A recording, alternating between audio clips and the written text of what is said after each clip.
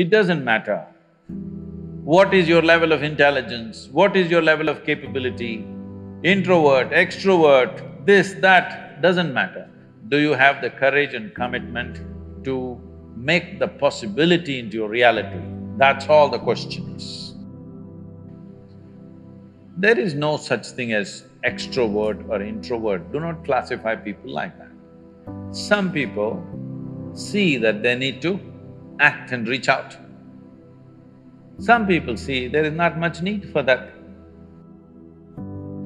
So maybe they are not on the Twitter and Facebook and whatever, this doesn't mean they're introvert. They have a life of their own. The difference between this extrovert or introvert is, it's like mistaking your exhalation for inhalation and inhalation for exhalation. We should not judge people like this. Every human being has a right to be whichever way they want. But now the question is, if I am not extrovert, will I be able to do things in the world? That's a main aspect of the question. See, your ability to do things is not because you want to do things. I want to do something is my desire. Desire is just an intention. An intention won't make things happen. An intention will only set direction. Still you have to make the journey, isn't it? Process is an end in itself. If you are absolutely devoted to the process, something will come out. But now we are interested in the consequence, not in the process. This goal-orientedness, I want to get there, I want to get there, we become too goal-oriented. Goal-oriented means we are interested in the consequence, but we are not interested in the process. I think you should look at life like this. You must see how to enhance this one. Enhance this one means not blow up your ego in a big way. Enhance the life that you are. When I say life, I'm talking about the life that you are.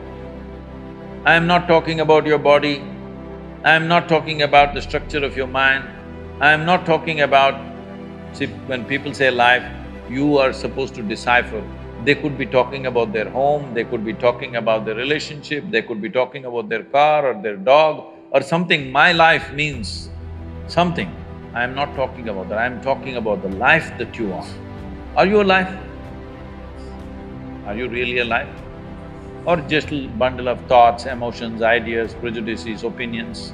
Most people are just this. Because of that, we make conclusions, this is an introvert, this is an extrovert. Because without conclusion, you can't have a thought. You need conclusions and conclusions and conclusions about everything. Now I need to conclude, this is introvert, this is extrovert. Otherwise my thought every time freaks, okay, who the hell is she? But human faculties are such, I don't have to conclude, I can just look. This moment how she is, that's all that matters. Yesterday how she was, doesn't matter, isn't it? And tomorrow how she's going to be, you have no clue. Yes or no? Do not fix life, either yours or anybody else's. Do not fix it, because what you're calling as human life is a possibility. To make this possibility into your reality, you have to travel a distance. Do you have the courage and the commitment to travel the distance? That's all the question is. The simple thing is this, see, if your joy, your sadness, your happiness, your misery is determined by something or somebody around you, the chances of you being joyful in your life is remote.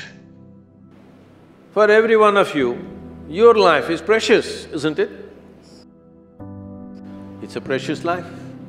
If something is precious, where do you want to invest this life? Into what do you want to invest this precious life? If this is a worthless life, throw it somewhere. If this is a precious life, what do you want to invest this life into?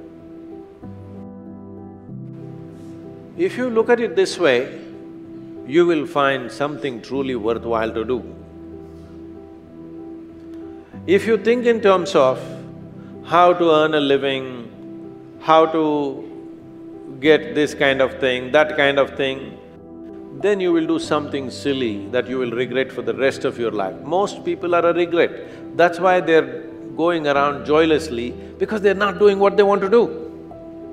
They are not creating what really matters to them. They're doing something for a living. Earning a living is not a big deal for a human being. Every creature, every worm, insect, bird, animal is earning their living, isn't it so? With such a big brain, what is the big deal about earning a living? What is it that you're going to create? This precious life, where are you going to invest it? Are you going to invest it in something that's truly worthwhile, or are you going to throw it away as a worthless thing? This is the important thing, because what you call as my life is just a certain amount of time and energy, isn't it? As you sit here, your life is ticking away or no? You're young, you may not be thinking like this, but actually it's ticking away. What is ticking away is not time, what is ticking away is your life. So this energy that you call as my life, how are you going to invest it? Because if you're doing something truly worthwhile, it gets over before you know what happened. Only if you're doing something worthless, it feels like a long life. Something that happened 10 years ago, you can still suffer, isn't it? Huh? Something that may happen day after tomorrow, you already suffer. What happened 10 years ago or even 10 days ago, does it exist right now? Does it exist right now? What may happen day after tomorrow, does it exist right now? No. So if you suffer something that does not exist, should we call you sane or insane? Success means what? I made it. What did you make? I bought a house site. You would think that's an achievement. I got a job. I made this much money. This is a very constipated way of looking at life. I want young people to look at it in terms of how we can do something that cannot be done in this lifetime. Oh, what will happen if I don't fulfill it? If you work incessantly and still at the end of your life the job is not done, it doesn't mean you're a failure, it means you had a great vision. That's what it means. If you go outside in the garden and try to catch an ant who is born here, who's grown up here and probably he'll die here, if you try to catch him, he'll say, okay, crush me if you want. Is it so? He'll do everything to protect himself. He values his life, isn't it? Very much or no? Tiny little creature that we may not even notice, we may step on him without even seeing him, unfortunately.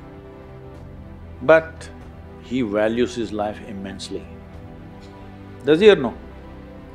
He's got spark.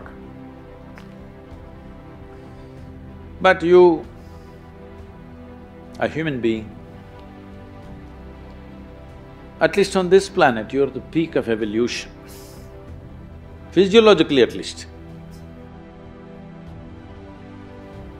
What the most evolved creature on the planet means is, it has the most complex neurological system and it has the highest level of cerebral capability. That means you can think, you can remember, you have memory.